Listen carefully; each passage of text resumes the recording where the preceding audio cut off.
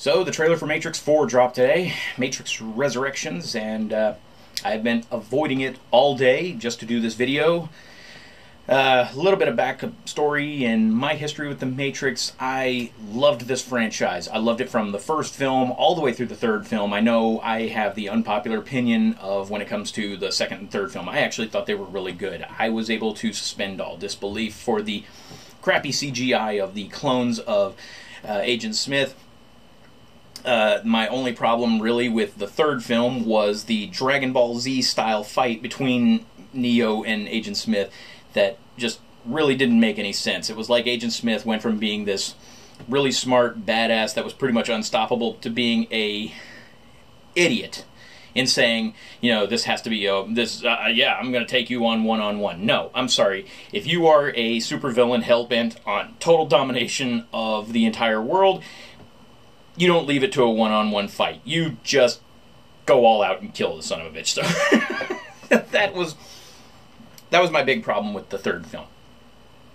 But I still loved it. I still thought it was a really good ending and just a lot of fun. And so when the third film was over with, I really didn't feel like it needed anything. I didn't think it needed another movie. I never got a chance to play the Matrix Online game that came out. I don't even really know what the plot of that was, or if that's going to have anything to do with this film, connecting it to the previous films or anything like that. I don't know. So, and I don't know anything about the trailer because I haven't seen it. I've avoided any and all spoilers or information that have come out about the Matrix 4, other than the fact that Keanu Reeves' Carrie-Anne Moss is still in it. I don't even know if Lawrence Fishburne's in it. So, because like I don't know anything. So I'm going into this trailer pretty much as blind as possible. So, you know, yeah. So, you know what? I'm just excited to see it, see what I think about it, and you know, I'll let you know what I think at the end. Okay, so after a few technical problems, now I'm finally recording this reaction.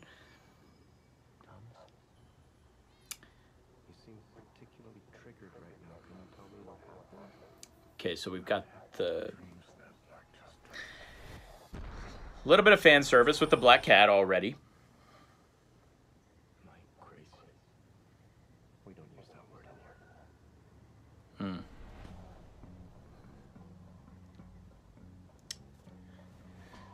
So, all right.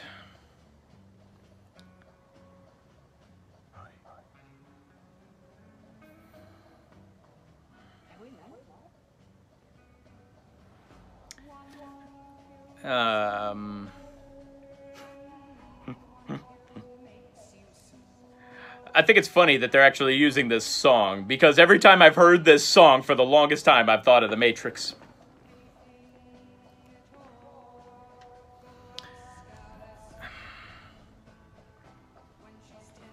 Always with the White Rabbit, the Alice in Wonderland references, and the mirror, of course.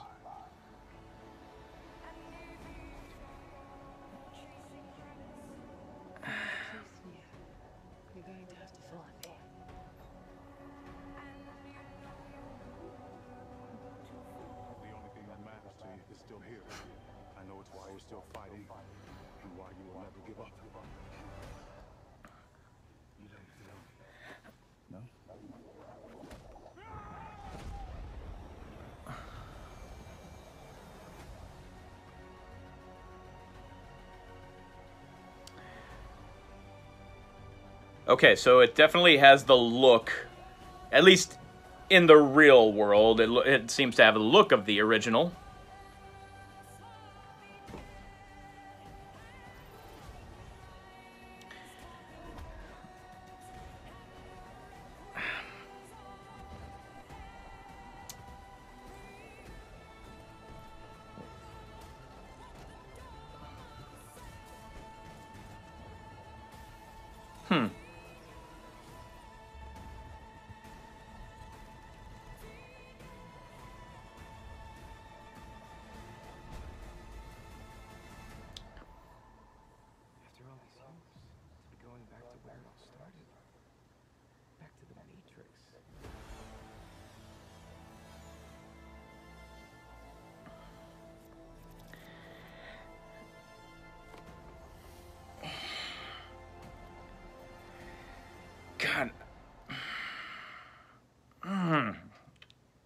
Okay.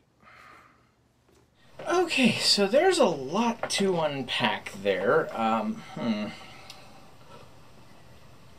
So, yeah, I gotta say, I did get a little bit of chills at the end hearing the music, because it really did invoke the sense of nostalgia that I have towards the movies, and it's very cool to actually be, as the guy said in the end of the film, going back to the Matrix. So, yeah, I gotta say, I'm interested. I wouldn't say excited, but I would definitely say interested in checking this movie out and seeing where they're going with it. See what they're going to do with it. I don't know. I mean, there's a lot of things that they could do with this. The idea that it's still Neo. The idea that it's that it is Neo from the original, or it could be somebody who just resembles him and he still has that personality and the memories and everything like that. The idea that, you know, and of course, you know, okay, so I'm a fan of science fiction. I love science fiction, and have since I was a kid. Love a lot of Philip K. Dick's stories. So like Blade Runner, Minority Report, you know, those great stories by him. They all had a sense of what was behind the Matrix ideas. The ideas that, you know, a virtual reality would be indistinguishable from actual reality. Like, we wouldn't know the difference. Like, theoretically, yeah, we could be in an alternate reality and we wouldn't know. So so I'm starting to sound like a conspiracy theorist here, I know. But anyway, I don't believe that's the case. But the fact is that if I was wrong, I would have no way of knowing. And Philip K. Dick was experimenting, or excuse me, exploring those possibilities with his writing years ago, like back in the 60s and 70s. Partly because of the fact that he did a lot of drugs. And he was very paranoid himself. So that was one of the things I loved about The Matrix, is the fact that it really did have that sort of heart of Philip K. Dick's books and his stories. And this one definitely seems like it's going that way. So the question, you know, of course, becomes, is this Neo? Or is this a copy of Neo? Is this just another, you know, person who resembles him that's just had Neo's memories implanted in him? Because if they were false memories if they were Neo's memories just implanted into another body, then he would have no idea what the difference was from, you know, from reality to this. So, yeah, again, a lot of possibilities, a lot of, you know, things that they could, a lot of different directions they could go with this, and it's going to be interesting to see what they do with it. I'm hoping, all I'm saying is I really, really hope they're not just going to do a whole bunch of fan service a la Solo. Yeah, because there's a lot of things they could do with this, and then there's a lot of right ways they could do this, and then there's a lot more wrong ways that they could do this. And I think by playing to a bunch of fan service, they would definitely be going about it the wrong way. Now, a certain level of fan service is to be expected. You know, the subtle things like the black cat in the beginning of the movie, or the beginning of the trailer. You know, the rooftop, the helicopter on the roof, and, you know, things like that. It certainly can be in homage to the original film. I love the idea of doing it as an homage to the original film, doing it as a tribute to the original film, and I'd be absolutely shocked if they didn't do that. But keep it at a minimum, you know, keep it tasteful, so to speak. Gosh. So yeah, but like I said, I love the original films.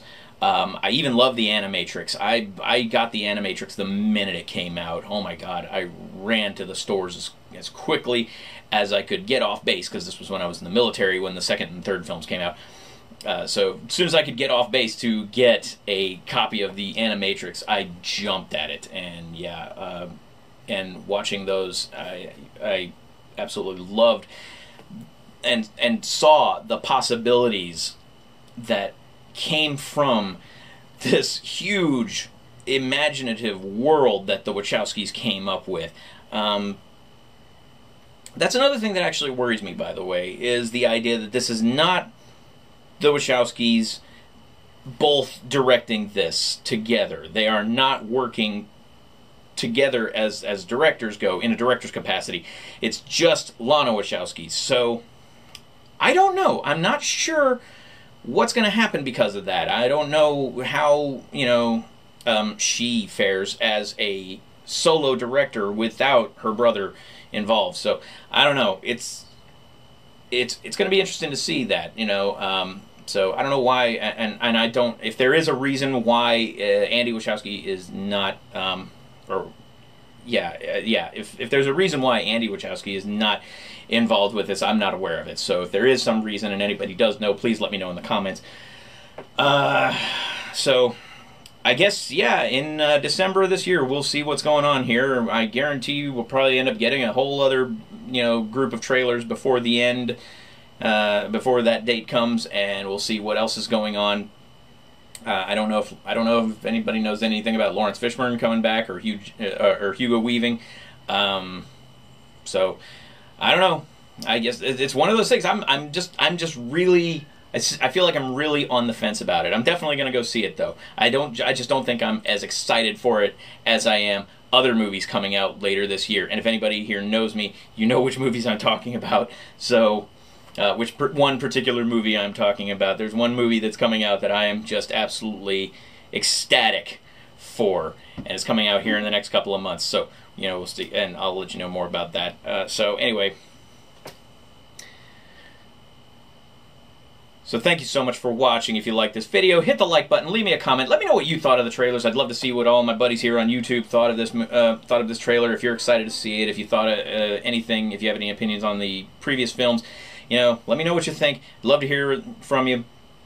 So, and if you like this video, you want to see more of my videos, you know, let me know in the comments. Also, please hit that subscribe button and hit the bell icon to be notified when I get more content coming up. Thank you so much for watching. Y'all have a great night and have a great weekend. Take care.